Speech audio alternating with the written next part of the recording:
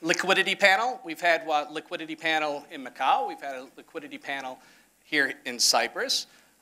Very high caliber gentlemen up on stage. Very, very impressive group and knowledge base. And I'm very, very excited for the information that they'll portray very, very shortly.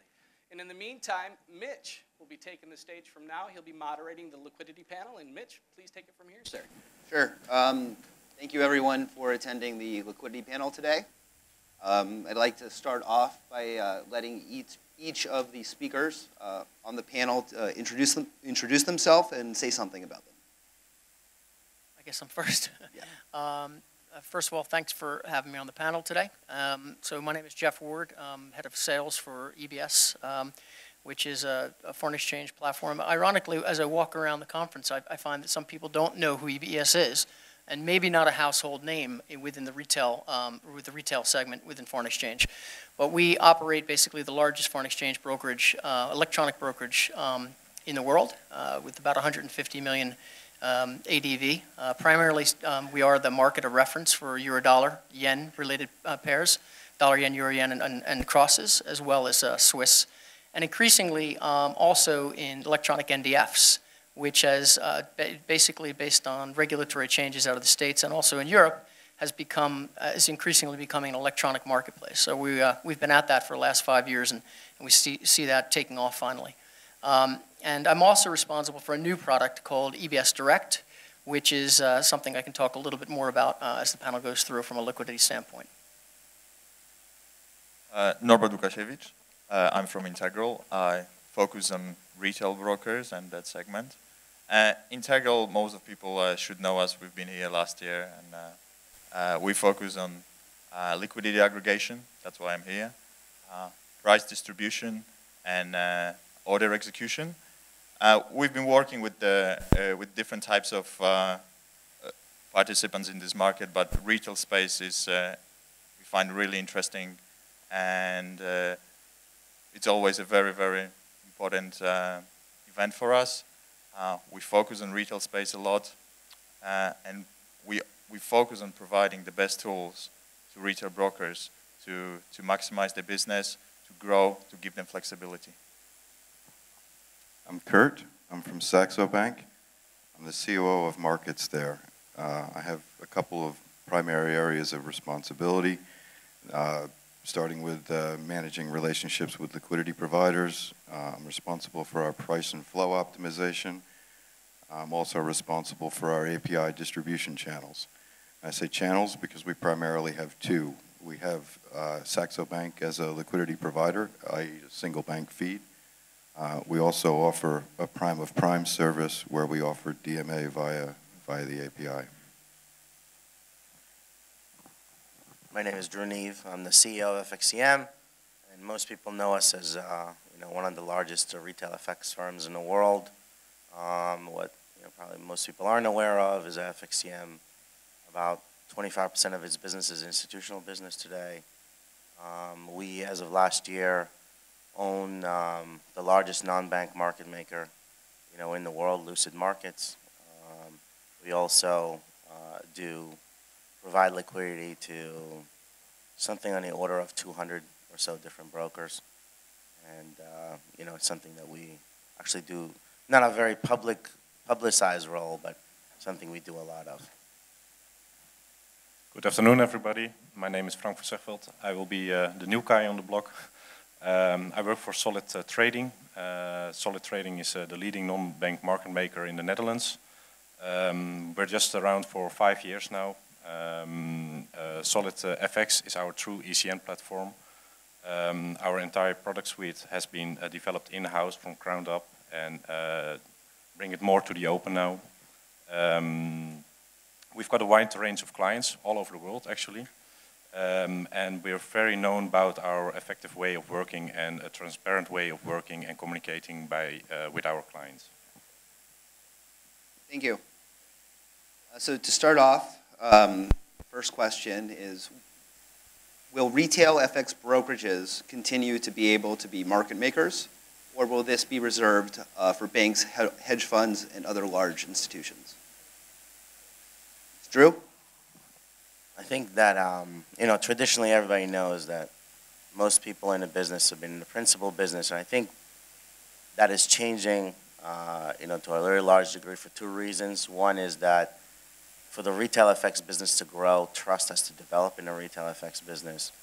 I think the retail FX business is really haunted by this specter that the customer believes it's an unfair business. The odds are rigged. It'll be, better to play poker. And it's a very bad stigma that this business is not going to get any bigger unless the industry, matures beyond that, at that point. And I think for the retail FX broker, because it's a non-fungible trade and the customer has to get in and has to get out with the same broker, being in principal business is always going to be perceived as unfair. I think that that's something where not just is that customer demand, for that is beginning to bubble up everywhere in the world, but I think the regulatory perspective, that is something that is, we see, lots more talk about it than there ever was. And if you look at Dodd-Frank as an example, over-the-counter swaps, and it includes, a huge range of over-the-counter instruments are defined as swaps, are essentially going to be mandated to essentially be an agency business, by next year in the United States, and Europe is passing similar legislation. So I think this is something that, if they're doing it for the wholesale market, they're likely to be doing it for the retail market as well. Kurt? Yeah, I think that it's more a question of, like Drew said, regulatory pressure. I think that there's also issues there with regards to capital adequacy, and if clients are looking for segregated funds, then brokers need to put up their own money. In these kind of climates, it gets down to the appetite and the ability of the broker. Range-bound currency markets don't really offer fantastic opportunities for returns as well. I think we've seen a fair amount of that, though we've been blessed with higher volatilities this year thanks to the yen, which, as Drew pointed out while we were talking before, is an exotic currency by some people's definition. Not Drew's, but the CME, for example. So I think there will always be space for market makers. I don't think that it will be limited to top-tier banks or hedge funds, but regulatory climate will influence it primarily. As also Drew said, it's a question of customer choice. There is a perception, or there can be a perception by clients that brokers work against them when they act as the market maker. But it's an education process. Most of our clients, they actually appreciate the fact that Saxo Bank is a market maker for our direct clients, because they understand that when in that sort of an environment, when they place their resting orders, that their orders will get filled at their levels. So we can offer guaranteed stops in that sort of a climate. In an agency business, where the stops are then triggered and converted to market orders and filled at next tick, clients can suffer from slippage and lose more than they want to learn, or lose more than they want to lose, rather. And it's a question of client knowledge. And then I guess this question would apply to you as well, Kurt, and that is, have you found that over the last few years that the retail flow has become exceptionally sharp, at least compared to what it was used to? I don't know. Flow change is characteristic. We don't really define flow by retail or institutional. It really is more of a function of the size and the timing and the holding periods of the flow. Certainly with the advent of EAs and some social and some following, you end up getting many clips of smaller amounts, which from a single bank liquidity provision standpoint can be a little bit different to try to manage. And we've seen that trend, and that's one of the reasons why on our API, for example, we offer the choice of our own liquidity as well as, DMA basis, so that we can work with clients to construct liquidity pools that are adequate for their business. Robert? To answer the first question, just to go back a second, we've got slightly different challenges at Integral because we focus on the technology side of things. So we have to make sure that that if broker elects to be a market maker, simply they've got tools to do that. They can segregate the flow into the one they want to keep in-house and offset later, and into the flow that has to be offset straight away. So we focus on making the tools as flexible as possible, and because, you know, let's face it, the times when you were sitting on a position for weeks and just expecting that you will have deeper pockets than your clients, those times are gone. So you have to be really clever, really intelligent about managing the flow, and we make sure that, you know, the tools that we offer to clients, the broker clients, allow them to do that. And regarding the, you know, retail traders being sharper, well, it's a normal learning curve. You would expect them to be sharper, and liquidity, the retail one will be slightly different, but I agree with Kurt. It's not that different to an institutional one. Probably top of the book, slightly tighter, but not as deep. But then further down the book, it potentially will be similar.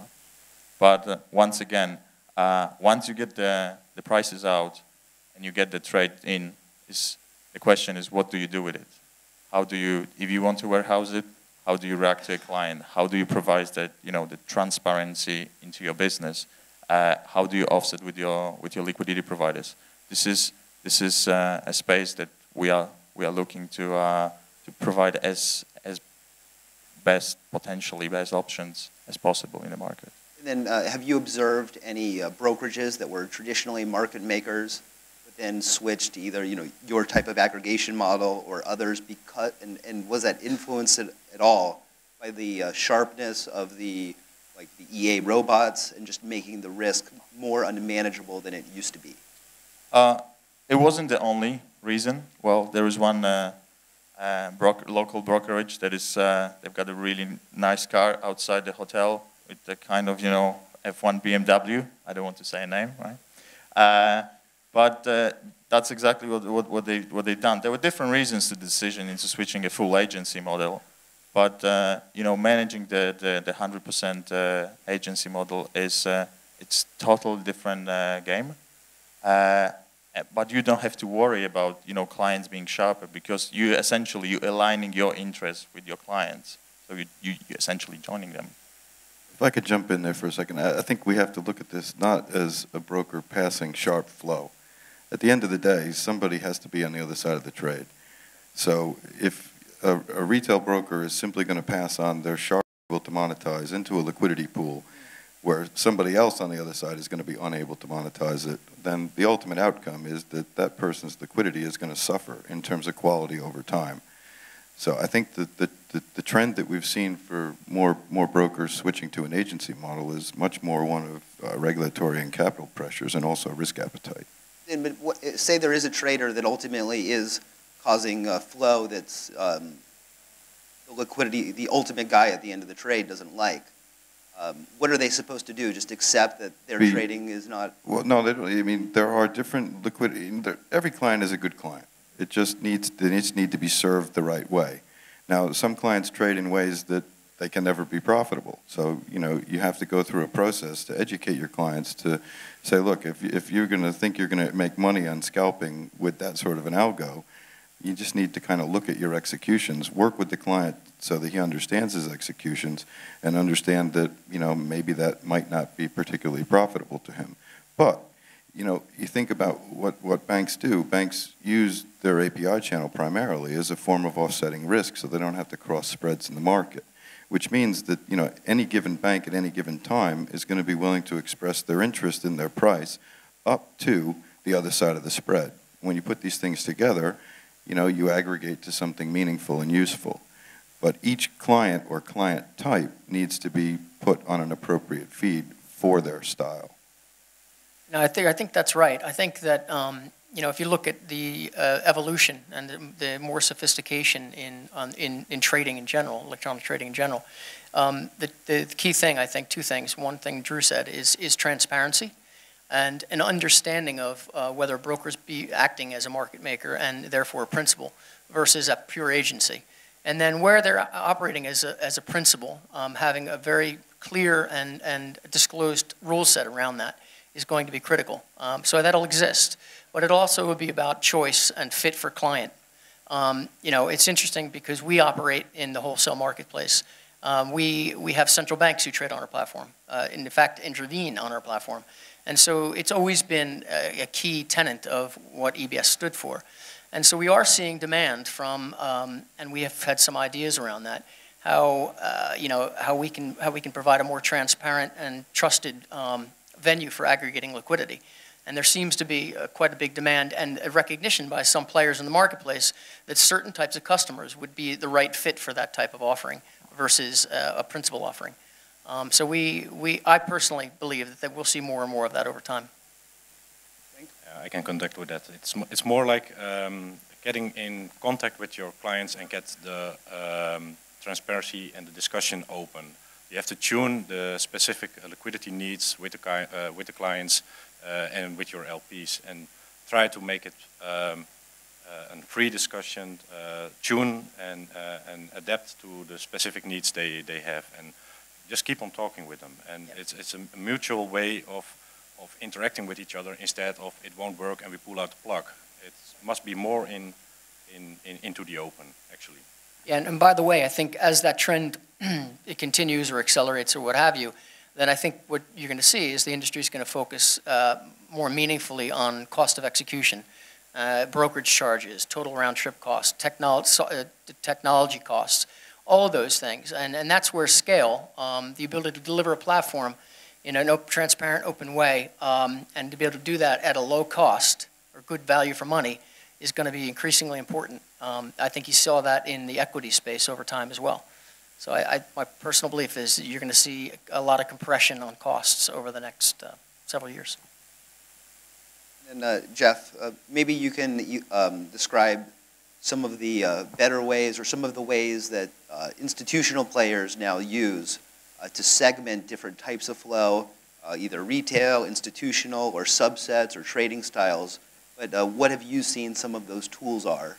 And do you think that there's room for the institutional players to reinvest in their algorithms to keep pace with the trading that's going on today?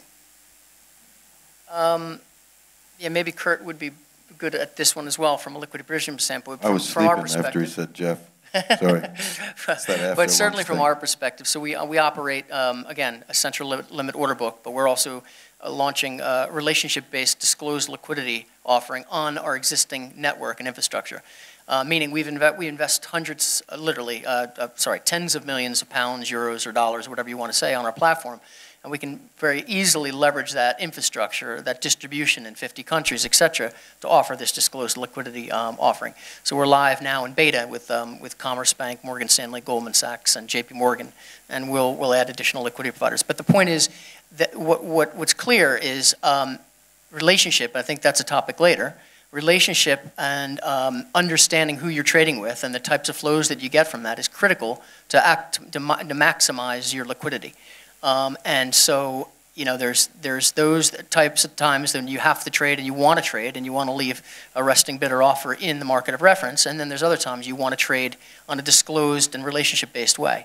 And so those options, I think, are, you know, that's one of the biggest macro trends in the foreign exchange market over the last 5 years, and that looks to continue as well. So would it be safe to say that you feel that trading on a disclosed basis is one tool that can help liquidity providers manage the different types of flow and give the customer a better experience? Yeah, absolutely. I mean, again, if you know who you're dealing with and you have a relationship with them, and every time you make money, your liquidity provider doesn't call you up and say, hey, why'd you make money? But on the same time, you're not running them over all the time. Then over time, you're gonna maximize your liquidity, which means you're gonna have a competitive advantage, which means that I think liquidity management from a liquidity consumer standpoint becomes increasingly important.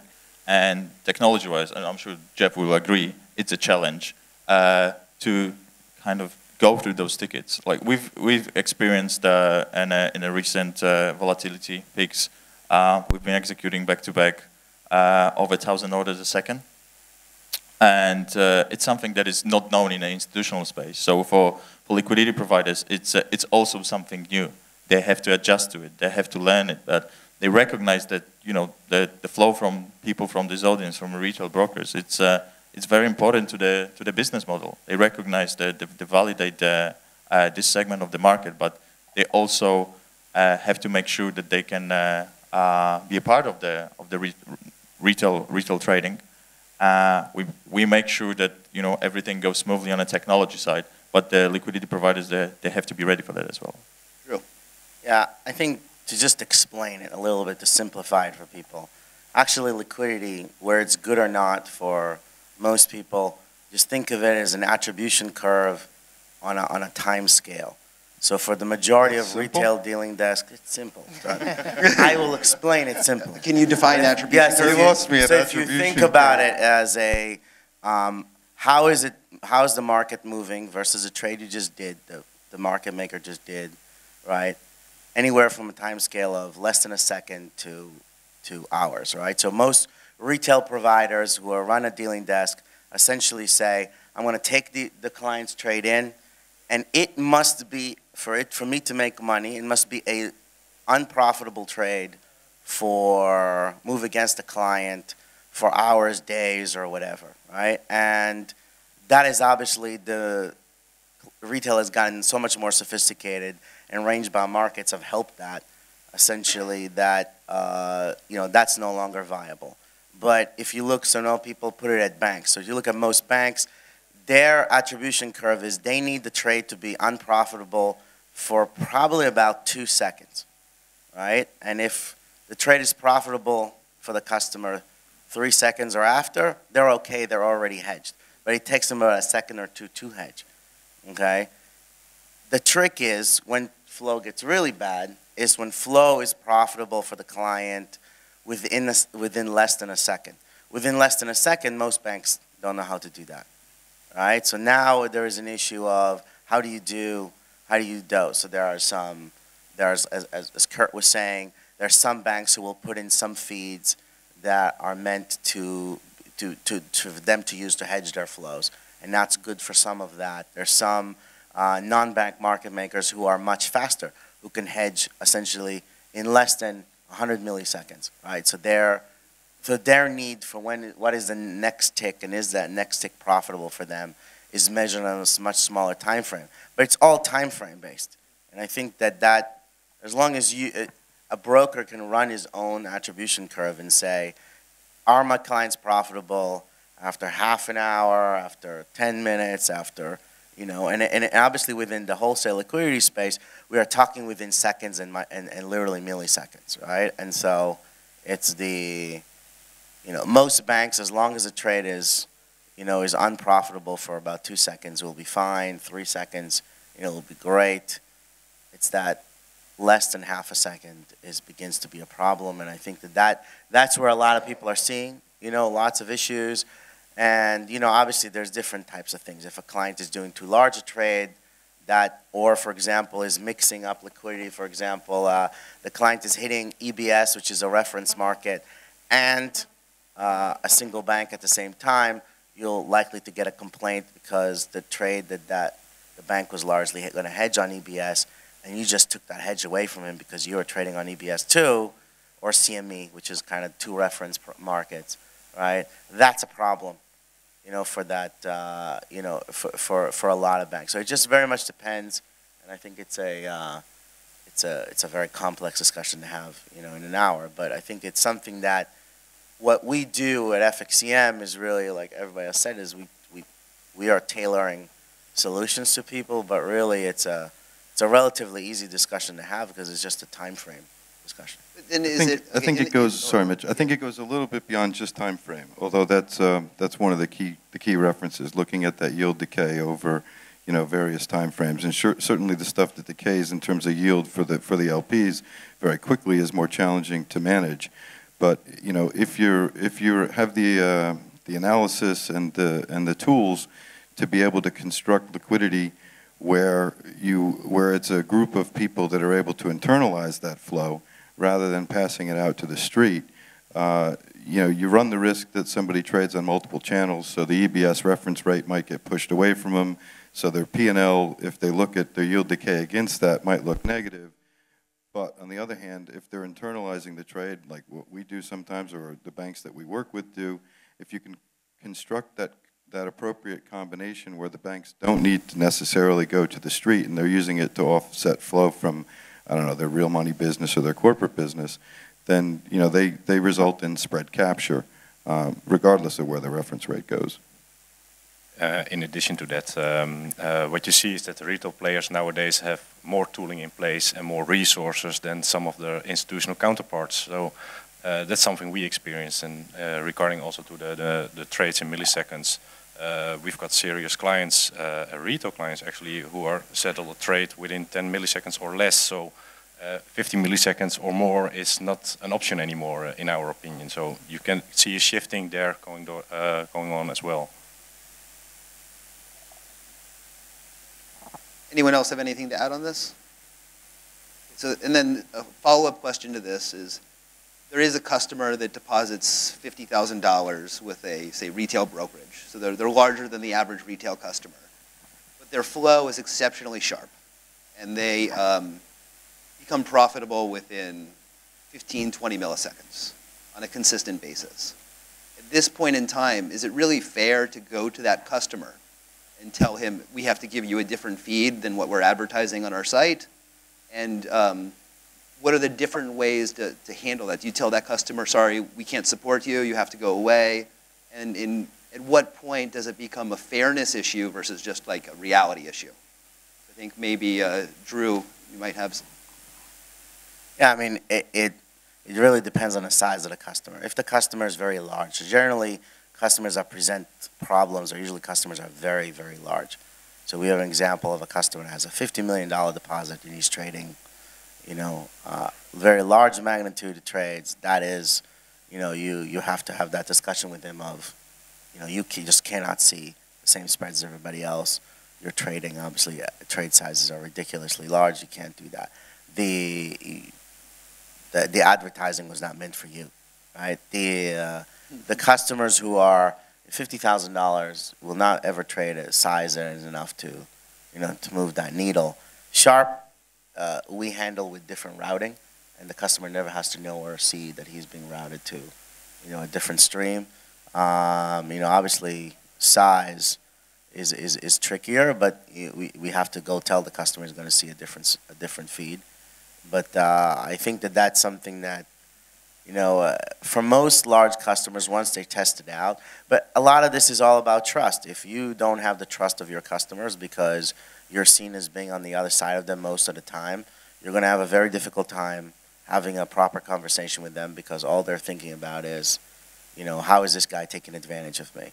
And this is a problem that the entire industry has, and frankly, and it's not just retail brokers, the entire FX business has, right? Most of the banks, have the same problem. Most of their customers don't trust them either, and for good reasons, and because this is just the way the OTC markets have had too many instances of too much, just bad practices. And it's not just an FX thing, it's an OTC markets or even Wall Street in general. And I think that that's something where, that's the kind of the key to the whole thing is to really, if your customers trust you, and overall you're trying to do as good a job as you can, I think you're going to have an easier time doing this. There is no gentler way to tell a customer that, you're going to go see wider spreads now because of the way you trade, right? So most people will, have an issue with it, but I think it's something that, we don't have to do it often. We do it every once in a while. Overall, the customer tends to be happy, and I give you an example of, we had news traders that were on the system that no matter what it was, they were negative for all liquidity providers. Even HFTs couldn't handle, their flow. And this is something that, if an HFT can handle your flow, you truly are, a toxic player. And there's very little choice of what to do with you.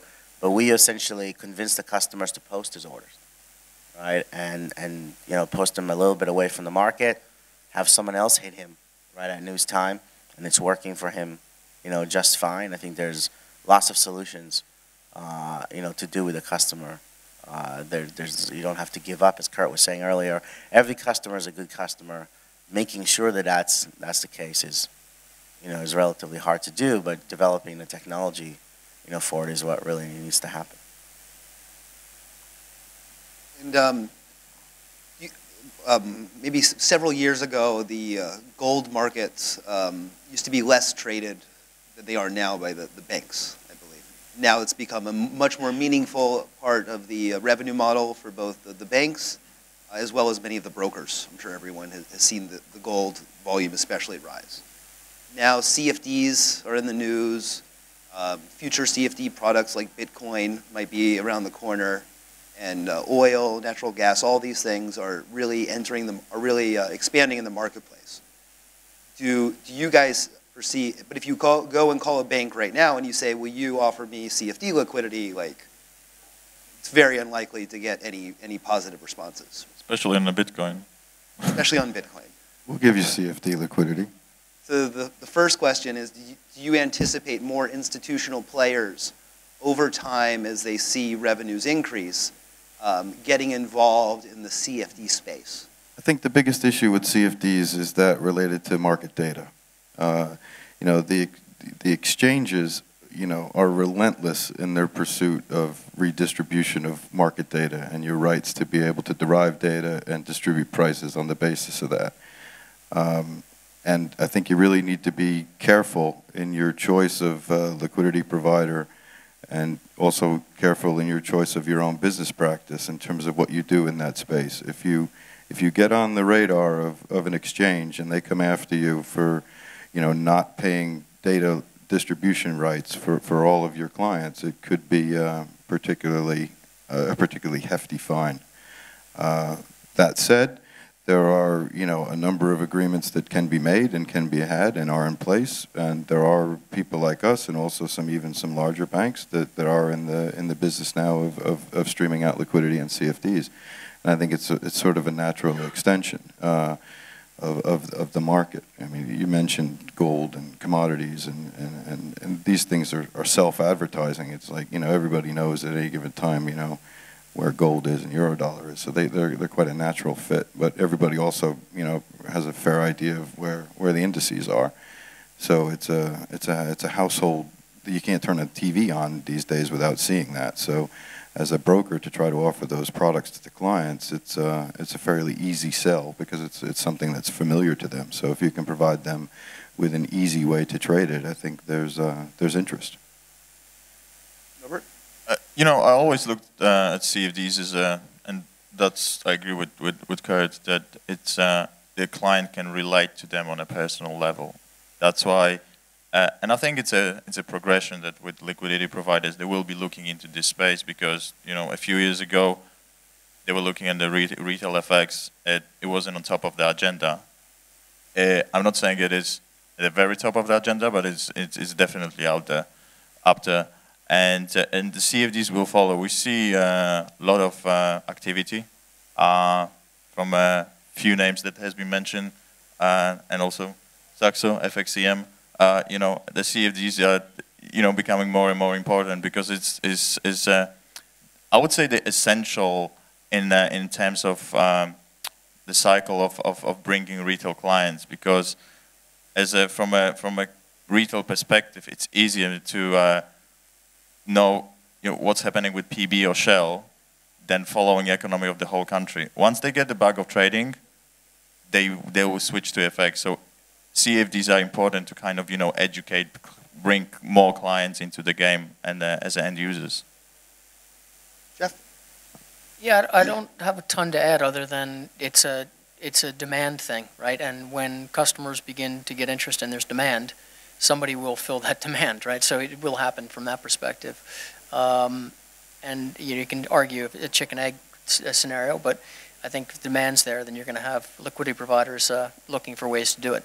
You're saying that if call it in the disclosed customers of EBS, we're pounding you with many requests to trade on a disclosed basis on CFD contracts, that firms like EBS would consider investing in the technology to allow that?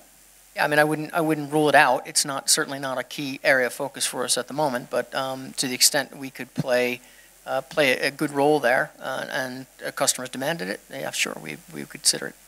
I think the biggest problem is that it's bonus pools at banks.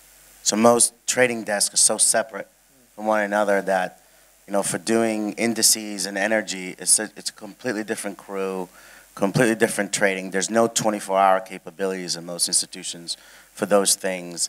They're generally like indices in the United States, you know, would be an 8 to 4, you know, type of a desk. By 4:30, those people are long into their third pint of beer. You know what I mean? They're not watching anything overnight. They don't even know what that is. So if you ask those people that they got to stay now and man a 24-hour desk, there's no way that's going to happen. So the thing that, like what we've done at FXCM, one of the biggest problems is most banks won't just not trade it for 24 hours. They won't clear this stuff on an OTC basis because they view it as an exchange product. So we are actually put together a bunch of hedge funds and clear it internally. So we started with banks and hedge funds doing gold and silver, which is clearable for the same PBs as FX. And we just done that a few months ago, and most of our metals flow now is agency. And we're this summer going to release indices and energy, you know, as well. But that's all hedge funds that we are essentially going to clear, you know, internally at FXCM. Obviously, external counterparties, with the exception of Lucid, which is, you know, a hedge fund that we own 50% of.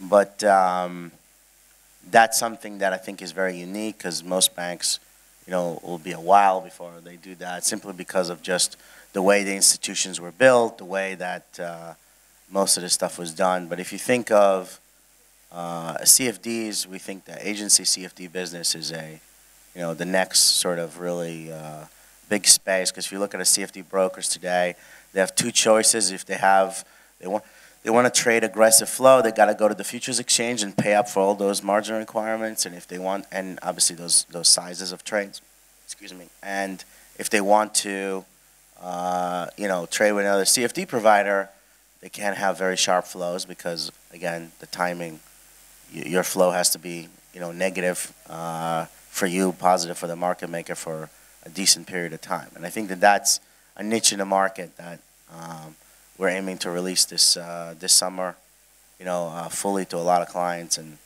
you know, should be. And as a follow-up, do you feel that because of the bonus pool structures of the banks and the general slowness to adapt, that the non-banks like Lucid or other similar providers would have an inherent early mover advantage in doing well and providing good service in the CFD space? Yeah, it's smaller firms, no bureaucracy. So it's, for them, it's just purely an issue of, does the volume and type of flow justify it? You know, right now, indices and that stuff is still moves more than FX. It's still be booked most of the time by most retail providers. I think that there's not been a lot of interest to A-book, you know, that type of stuff. But I think there's lots of interest by end users. And I think as that becomes an issue and the market attracts a more sophisticated index, you know, and energy players or, you know, metals and all those things, I think you'll get EAs in that market. You'll get it to the same place, and it'll move much faster than FX. So it'll get toxic faster. It'll be toxic, you know, much sooner, because there's the level of education of the index business, you know, for sophistication of clients is very high. And I think that if there's a proper agency business in OTC, there could be a lot of business can be taken from the exchanges, you know, and I think that that's something that we're aiming to do. I think Drew touched on a bit by saying, you know, the banks have different bonus pools, which, you know, basically means that they're very vertical in terms of their product silos. They have, of course, different bonus pools, but many also have different technology stacks, which is, you know, a key reason why people like FXCM and Saxo and other brokers in the room are able to deliver, you know, value-added service to their clients, because these banks, not only are they unable to get their e-pricing to work, you know, it's a challenge and many times for them to extend it from FX to gold and silver. It's a huge challenge for them to extend that into some CFD products. And then if you think about what they do on their back office in terms of their, you know, single account cross-margining facility, it doesn't exist. So this is where people like, you know, us actually are able to serve clients very well. So, you know, we do it on our own for our direct clients, of course, and we also think that that's a key part of, you know, what people, I guess, in this room should be thinking about going forward in extending the breadth of their product catalog. So, we're quite keen to offer that CFD liquidity over our API to the brokers to enable them to pursue that growth path. And then do you think another factor might be the fact that the banks might not be as inclined to really fully understand what the client wants in terms of an offering as well as service? Well, yeah. I mean, they understand. It comes down to trust. It comes down to dialogue. We've talked about that a few times before. We have fantastic relationships with our banks. The banks look at us as, we have quotes on our website. They call us the most transparent e-client that they have. So, it's our role in that sort of middle layer, if you will, we, at least as we see it, to help educate the banks in terms of what they need in order to serve this segment.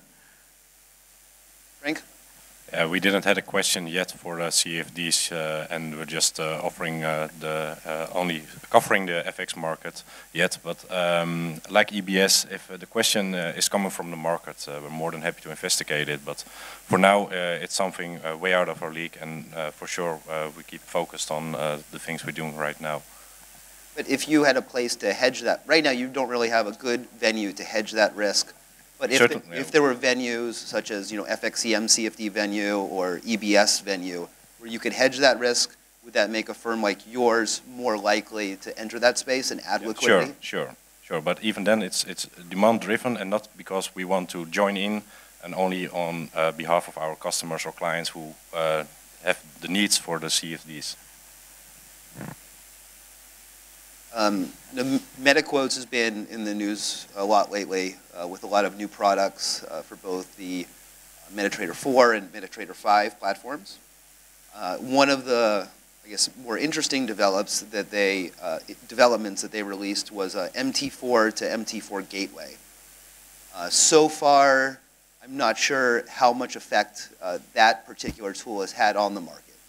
But all of you up here are experts, and I was just curious whether any of you feel that impact will be meaningful, and do you have any foresight into how the MT4 to MT4 gateway might affect the market? Well, I think first of all, I'm very glad and happy that MetaQuotes recognize the need that the orders needs to be extracted from MT4 and routed somewhere outside it. I'm not sure if sending it to another MT4 it's exactly the perfect solution, but it's a first step. We hope that they will go further with the developments. But in meantime, we have to ask really question, once the order is taken outside MT4, what's going to happen with it? Because this is like, half of the battle. You have to cover it to the market, you have to do something with it, and you have to be, pretty flexible in terms of, running a brokerage. How do you want to do it?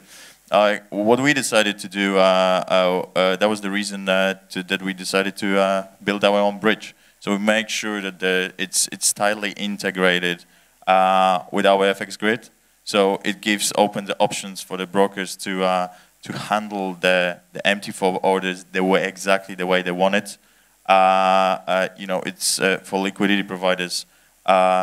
They also have to look at the MT4 flow from a different, if it's EA flow, they have to look at it slightly differently. So it's all about the enabling through our network of a better flow from MT4 into all the way to liquidity providers. Because initially that was the problem with MetaTrader. It was the closed box system. It was no way to extract it. Yeah. It's the same problem we experience. We foresee some problems in there in latency and slippage, because it's still in the environment of MT4 and not in the open, and we're not quite fond of bridging and not on this kind of base, and we just try to make it by our own bridge or just an interaction to make it more transparent and more faster to execute. It's a problem we foresee as well. Yeah, I think there's two facets to it. There's the technical performance of the bridge itself, which is of course important, but I think even more importantly is the quality of the liquidity behind. MT4 to MT4 sounds nice, but if it just results in the creation of an even larger liquidity mirage where top-of-book prices are flashed but not available, and people see slippage and misfills, then it doesn't actually address anything. So I think that, at least for our experience and that of our clients, is that, proper use of disclosed liquidity pools and openness in the relationship and discussion tends to lead to higher quality than those types of anonymous executions, at least for this segment. I don't think anyone expect like large players that offer MT4 like Saxo, FXCM to offset the flow to another MT4. But I said I'm glad that MetaCodes recognize the problem. Hopefully they will work with all of us to enable the flow to be just handled in a better way. And we open to help. We honored to work with FXCM, with Saxo. We honored to work with MetaQuotes. And if we can get this, give a bit of extra life into MT4. I know that MT5 is the new kid on the block, but I think there is a fair amount of life left in good old MT4. If we can just put it into our open network the best way possible, we'll do it. Drew? Yeah, I think, it was said before, there's no different. It's the more it is recognized that, the business has to be externally executed, by the software vendors in the business, the better it is. So this is a great step this is a good step in the right direction, and I think it's it's something that will make everybody's life a lot easier, the better it is. So, recently in the Forex Magnates Press, which is the elite news source for all information in the FX markets. There is no other. Correct. There has been a lot of comments on some of the articles about the recent Build 500, which apparently affected some of the social platforms and popular websites that brokers go to, making some of the functionality not be able to work anymore. How do you think some of the larger brokerages would handle it, who may have their own bridges, or even maybe some of the bridge providers, if Build 501 stopped all bridges from working? I think we have to recognize one fact, because the famous Build 500, as you called it, I didn't know there was a name for it, but apparently, it's blocked all the, let's call it, front GUI, front-end add-ons. When we talk about bridges, we're talking about server-side plugins. So that would require a bit of changes into a legal contract between MetaQuotes and brokers, because you as a broker, you are allowed to use server API, to use a manager API or an MT4. So that was the whole idea of the technology, to expand it, but from a broker side. I don't want to comment on that move with MetaQuotes, if that was a good or bad. They had the right to do it, but on the server side, it will be much more difficult for them to push it. And at the same time, I don't think it will be very well received by brokers. It's true.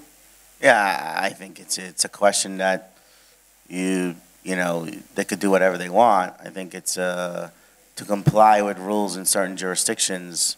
I don't think that would be compliant. We believe in the next year or so, multiple jurisdictions around the world are going to be agency only.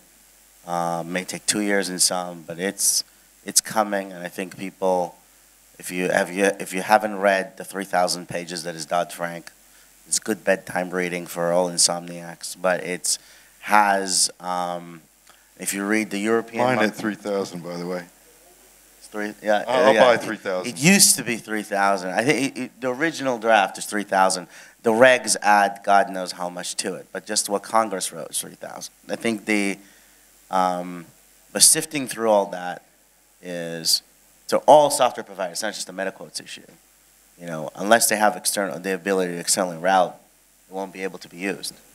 And I think that's something that, everybody recognizes, including them. I don't think that that's something that we see there's a danger of. I think they just went after what they thought, was their intellectual property issues. I think that the liquidity is an essential, external liquidity, an essential part of the business model for a lot of people, certainly would be for us, but it is more importantly, I think it's going to be a regulatory obligation. I think it's something that, is not an if, but it's a when, and I think it's coming.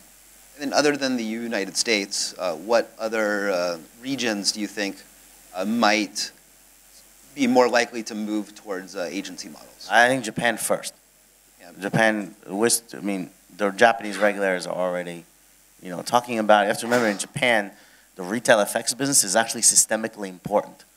Where the retail FX business is a throwaway volume-wise for the rest of the world in terms of its size as a relation to the rest of the financial market. The retail FX market in Japan is massive, as in relation to the size of the Tokyo market. Actually, the Forex Magnets had awesome articles on this. This is not kissing ass. This is one of the only places where it was covered how big the retail FX market in Japan is in comparison to the rest of the market. There's probably about 5 retail FX brokers in Japan that each do more than all the Japanese banks combined, each. Right? I think if you look at from a Japanese regulator perspective, that makes the business very systemically important. And given that some of these companies are in various dodgy, businesses on a parent company level that, and I don't mean dodgy in terms of the business is dodgy, but that from what a financial regulator would perceive to be a non-financial company and not supposed to be taking more systemic risk than the bank, I think that's something that you'll see I think you're going to see that happen first in Japan.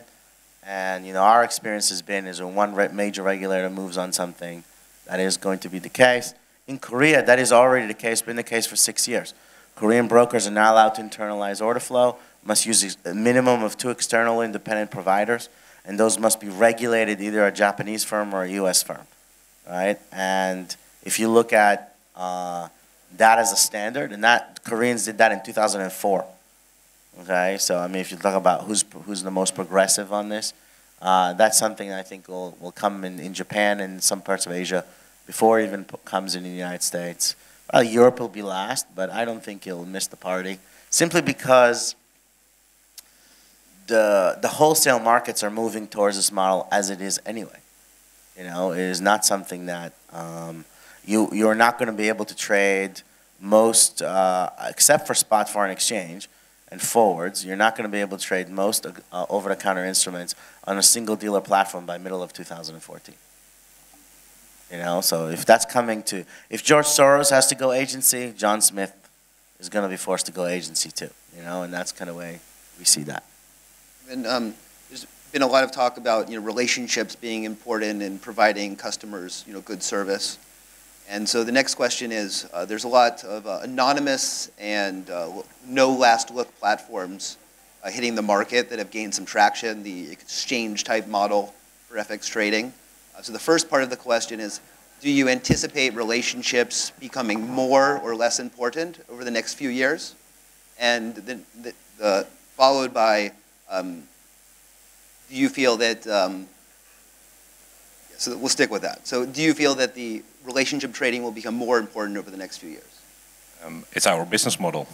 So yeah, we think so. It must be more into the open, and anonymity in this business is something we try to change.